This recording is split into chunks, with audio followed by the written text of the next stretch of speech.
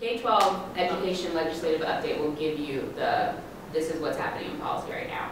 That will tell you what are the laws that they're looking at, what are the bills that they're looking at. That is the go-to.